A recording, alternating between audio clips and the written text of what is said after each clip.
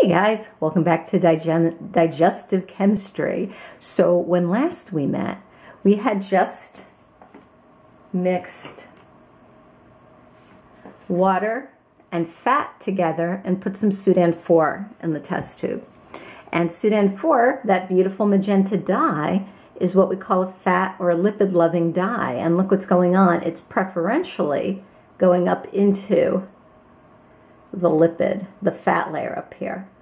Whereas with our water mixed with dye, we just have this homogeneous solution here. Again, let's compare them. Okay. So now let's figure out what happens when you put some bile in here. If you remember from the classroom, we talked about how bile is really no different than soap.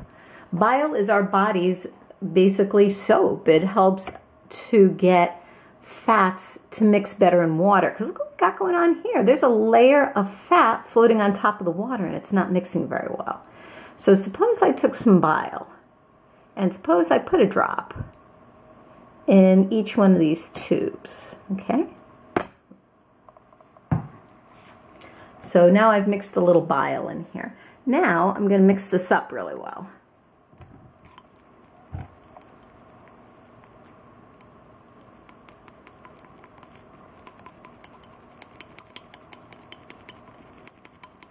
Mix, mix, mix, mix, mix. Okay, now take a look at what happened. This test tube I have right here, I'm twirling. This was my water one. This one over here originally had that layer. Oops, I don't think I have enough bile. Let me put a little more in there. Okay. And we'll mix that up again. Okay.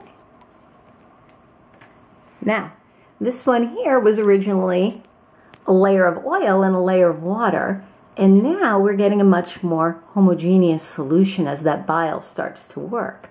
So what's happening is that bile is surrounding these little fat droplets. It's surrounding them and allowing the fat to actually mix more uniformly with the water, so that when I now go ahead and compare these, you have two uniform solutions here. You no longer have the ring of fat sitting on top of the water solution. So this is what bile does in our body. It makes fat and water easier to mix because, don't forget, digestion occurs in a water environment. In fact, I'll give it another mix for you. Make it look a little more obvious.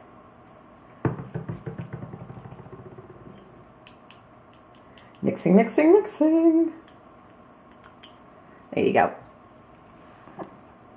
All right, and there you can see homogeneous solutions. This one is homogeneous because it's just water, but this one is now homogeneous because the bile is surrounding the fat. So, okay, and that's what fat and bile do when they're mixed. All right, stay tuned for the next one.